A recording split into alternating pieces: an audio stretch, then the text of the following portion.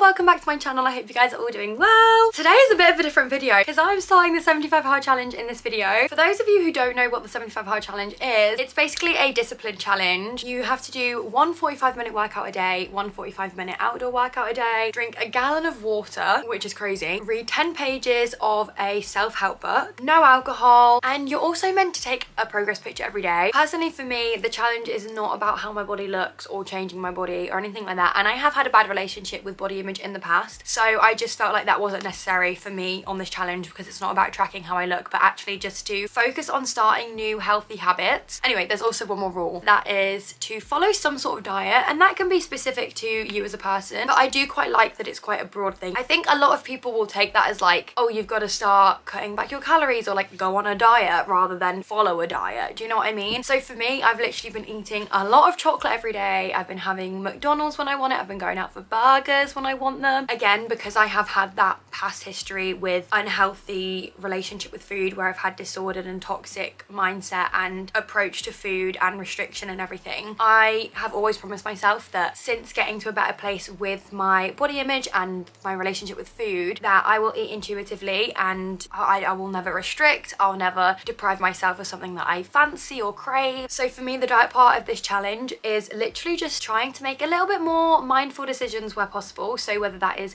adding a bit more veg into a meal when usually maybe I wouldn't, and also adding in a bit more protein, especially with more exercise that I'll be doing. It's really important to like eat extra meat and like make sure I'm fueling myself properly, and also just like to make me feel best physically and mentally. And what I mean by that is if I'm fueling myself with foods that are high in protein, high in fats, high in carbs, all of this, I'm going to be feeling my best. I'm going to be feeling my best physically, as in I'm going to have more energy, I'm going to feel healthier, I'm going to feel better, and then mentally, because I won't be feeling as brain foggy, hopefully eating more veg and everything will also make my mental health in general feel a bit better. So yeah, I'm really excited for you guys to watch this one. This is just day 1 to 30. I don't want to go on and bore you guys for too long, so without further ado, I hope you guys enjoy. Day 1, 75 hard. I'm not going to lie to you, I'm pretty scared, but this challenge ain't going to complete itself. I feel like I need this physically and mentally, and although I'm pretty worried about it, I know I'm capable of it. It's just trusting my discipline and motivation to get me through it. I want to bring you guys with me, and it's going to be hard. It's in the freaking title, but we can do hard things and we can get this done and we can actually smash this. I think the first couple of weeks are going to be the hardest, and then it might get a little bit boring, and then hopefully we'll just freaking be like a robot and we'll be on it and we'll find our routine and we'll settle into it a little bit more. I'm somehow going to have to chug a gallon of water every single day. I think that equates to like 3.75 litres. That is going to be freaking hard. I think one of these are about 500, so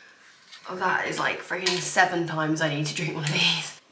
Wish me luck. I'm literally doing the slowest jog in the world. I usually find it really hard to properly slow down, but at this point it feels like I may as well be walking, and that's the goal because I want to keep this challenge appealing, and if I'm struggling to the max every day, it's not going to be appealing, and I also don't want to hurt myself if I'm doing a lot of exercise. First workout done. I did a 40-minute 5k. I'm so happy I kept my time down. It is now time for workout 2 of the day. I know I'm looking pretty slay, but trust me, this is not how I would usually look going to the gym. I'm filming a brand deal for Fabletics, which I'm absolutely obsessed with. I've got their flares on right now, and I've also got on a sports bra from them, and oh my god, it's the cutest thing ever!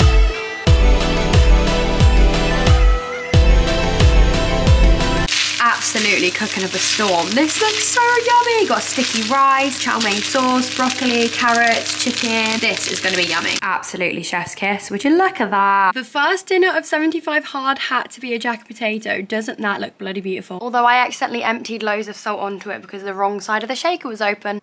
Time to get reading, my friends. I literally have to read the same sentence 100 million times before I even realise what was going on in the sentence. So these 10 pages are going to be 10 long pages. I do just want to come on here and give a quick disclaimer, just to say that if you are somebody that struggles with your body image or over exercising or food restriction or anything like that, first of all, you don't need to watch this video if this could trigger you or make you compare yourself or feel bad about yourself in any way. Also, remember that this challenge isn't for everybody. Just because because I'm doing it and I have a good relationship with exercise and my body and food and all of this stuff doesn't mean that everybody else will, and not everybody's in the same point in their journey. Health is specific to each person, and so what looks healthy for me will look different to somebody else and somebody else and somebody else. And so this challenge definitely isn't for everybody, and me 3 years ago could absolutely not do this challenge without it being completely toxic and restrictive and disordered. You know yourself well enough, and if it won't be done from a place of self-love to get yourself out of a rut, to find more healthier habits, to get into a bit more of a routine, to challenge your discipline, all these things, they're the reasons I'm going to be taking part in this challenge. Maybe just have a little conversation with yourself and see if this really is the best option for you. But yeah, for those of you who do feel like this would be a great challenge for you and it will make you feel your best, I hope this video inspires you and motivates you. If you're not taking part, I hope you enjoy it and you just have a bit of a distraction. Yummy in my tummy. We're eating good tonight. Me and Sis on our 45-minute outdoor workout of the day. We're doing a walk. And we're uphill. We're uphill right now, guys, which is not good. You always need a bigger downhill than uphill to recover from the uphill. Actually, on the route that I went on a little jog yesterday, and it is quite nice, isn't it? Because we go all on sand, which is a bit different. It's not all boggy and muddy. And the boys are loving it. Aren't you, darlings? Well done. It is very hard to walk and talk, though, up the hills. I know, we're dying. We're getting it in. That was the first time on this challenge I have pushed myself. Oh my God, that was hard.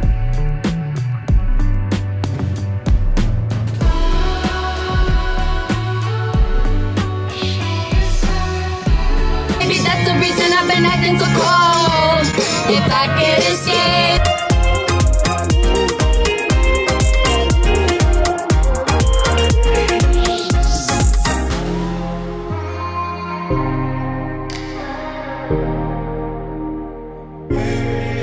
I wanted to come on here and give a little update. So far, so good. I have been completing my 2 45-minute workouts, indoor and outdoor. I've been alternating walking and running, and when I say running, I really mean really slow jog kind of vibe. And I feel like that's been working really well for me. I don't want to hurt myself, I don't want to overdo it. And also because I want to keep the challenge appealing. If I set myself out to be like, every day my 45-minute outdoor workout has to be like a run as fast as I can go every single time, I'm not going to find it appealing, and I'm going to dread every day, and I'm going to have literal anxiety because of it. But honestly, like, instead of focusing on pushing myself, I'm actually focusing on pushing myself to go slower purposefully on the runs. And it's been so lovely because it has made it so much more enjoyable. I'm not dreading my runs. I haven't been getting anxiety for them. If anything, I've been looking forward to them. 2, I haven't felt any sort of pain because of it. 3, it's actually better for you to run slower. It's better for your heart. It's better to be in a lower zone. Apparently it actually helps you run faster in the future, which is a big win. It just takes off a load of pressure. It doesn't give me anxiety. A big one as well that's really been great is that because I am going slower, I don't crash afterwards. If I go on a run where I'm kind of like putting my all into it, I'll literally feel like I'm crashing for the rest of the day, and I feel so tired and exhausted and like mentally and physically drained. So I feel like I find a really good balance with that.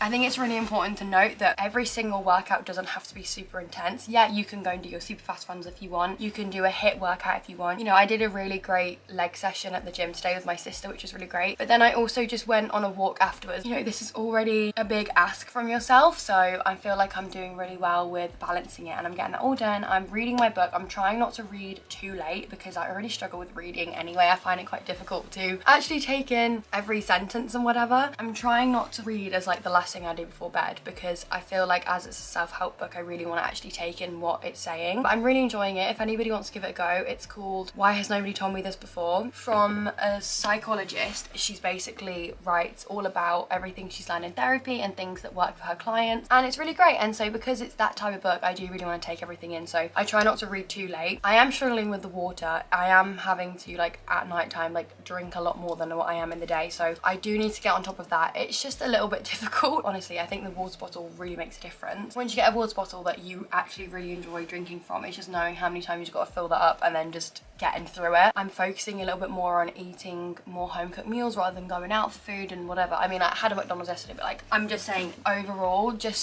slightly making more mindful choices and thinking about what foods I can eat that like gonna make me feel my best a little bit more. Introducing new things and getting into a little bit more of a routine and have a little bit more structure is a little bit different to what I'm used to. So I have been finding it hard to navigate, finding the right amount of time for it all and where I should do it in my day, and is it best to do it in the morning, is it best to space out the workouts, is it best to do them together? After I've kind of done all of this stuff, then I've showered and then I've made lunch and then I've cleaned up and then I've tidied my room. You know, I end up then just procrastinating a little bit because I do feel like I'm literally like crashing a bit and I feel a bit like, whoa, you know, so that is hard, and I feel like I'm not being as productive with my work because I'm using a little bit more time and energy on other things in the challenge, which I feel like is fine. I completely expected the first week, the first 2 weeks, first 3 weeks to not be completely smooth sailing. I'm hoping that as these are going to be a daily habit, a daily task, that further on into the challenge, hopefully a month in, I start to feel a little bit in the swing of things. Things start to feel like, you know, I have a little bit of routine, I know what works for me, and I'm just riding the waves. Obviously, you know, as something that's a little bit new to me, it's not going to come completely natural, so it's just trying to work around that, seeing what works well for me, embracing the time that I am procrastinating a little bit and just being mindful of that and trying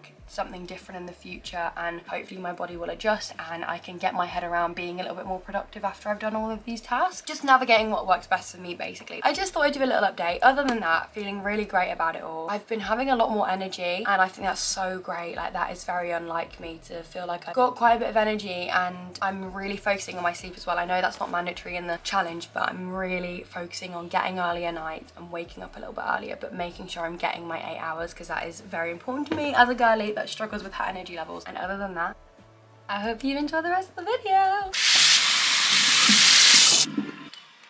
You know it's winter when you go for a run at 11 AM and it's -1 degrees.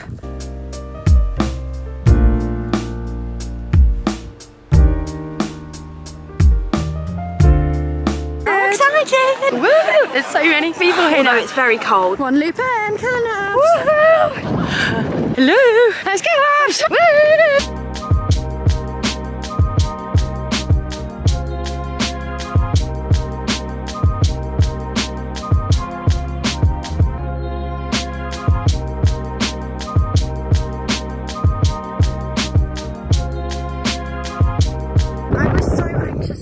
Which is crazy because every time I get out I always feel so great and I'm so glad I did it, and there isn't 1 ounce of anxiety. Now I'm actually out on the run. It's just very windy today though, but we're doing it. What a beautiful day. The sun is shining and it's gonna be a gorgeous Sunday. Getting in my 45-minute outdoor workout of the day, and today it's a walk. I did not realize my hood was the wrong way around.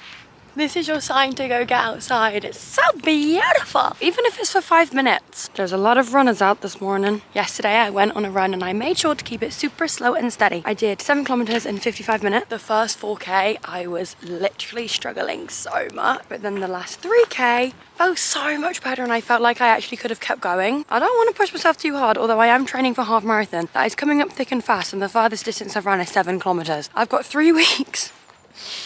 How? Absolutely delicious. There couldn't be one yummier thing about that. Oh my God. Gammon steak, beef steak, broccoli, peas, and loads of potatoes. And salt and gravy. Yummy. Thanks, Benny.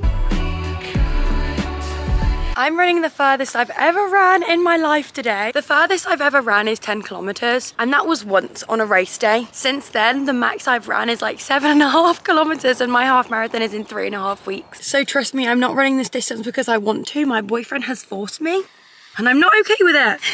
Maybe he's right, maybe I just need to get out there and do it. As I do with most of my runs anyway, my goal is always just to basically take it as slow as possible, as slow as comfortable for me. And so that rule applies, but on a whole nother level for today's run, because this distance is actually incomprehensible to me. The focus is keeping it slow, and I'll update you as much as possible throughout the run. Fingers crossed. Wish me luck. We're 5.7K in, starting to get quite tired and getting a bit hard now, but we're plowing through it and feeling okay. Got Benny leading the way, just taking it super slow. Whenever I feel like I'm going slow, I just try and go slower, especially because it's such a long distance for me. We're now coming up to 8.5k. Feeling okay, got a bit of achy knees and hip, but you know, nothing that is too bad. Just plowing through, and we've just been through a little woods, and that was downhill, so it's nice to feel like I can recover a little bit. But now we're on the other side of the half of the 15k, so that's good news. Here we are, just hit 12k. Got a nasty ass hill coming up. We've also just had one, but luckily it did have a downhill. Everything's aching a bit, but that did lead us on to have a bit of a discussion that pain is a privilege and motivating each other for, you know, why we're doing this. It's for our future selves, and it's made us feel good. And now we've just got our last under 3k now. Feeling great. Now I'm going to be super proud after this, already really proud. This is what we do it for. We're going to wake up on that day of half marathon, be happy we put the work in. This needed to happen, by the way. Yeah, hill coming up. Yeah. You're right. If it wasn't for Benny, I wouldn't be doing this today. So thanks, bubs. Yummy! Get in my tummy. Breaded chicken, sticky rice, broccoli, salad, and katsu curry sauce.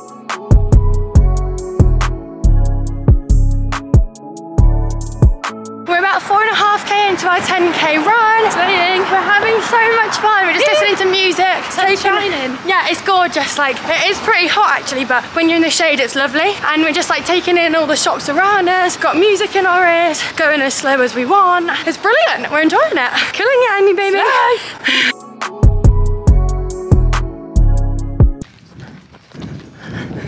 That is over. Let that Gucci breathe. I just already know this is going to be my new obsession. I haven't been able to get out on my camera this whole run because I've just been struggling too much. This has been a hard one. We have just under 3.5k to go. Just got to keep going, and I'll be so proud afterwards. Last week's 15k was way better than this one. That's okay. These bad ones made the good ones extra good. Thank you so much for watching this video, guys. I hope you've enjoyed it. I love you all so much. I'm loving it. I'm finding it difficult navigating things, but I feel like I'm at a really good point with it now. My half marathon is literally in under a couple of weeks, so I'll definitely bring you guys along with me on that. But other than that, like, comment, subscribe if you did enjoy, and I hope to see you in my next video. Bye, guys.